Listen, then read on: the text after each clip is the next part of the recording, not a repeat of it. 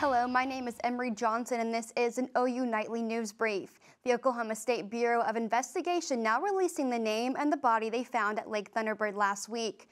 OSBI used mobile ID technology to scan the fingerprints of 29-year-old Carissa Dawn Bell of Wellston. Investigators saying the cause of the death is suspicious. One person is found dead after a house catches fire on Fay Street in Himes, near the intersection of Flood and Robinson.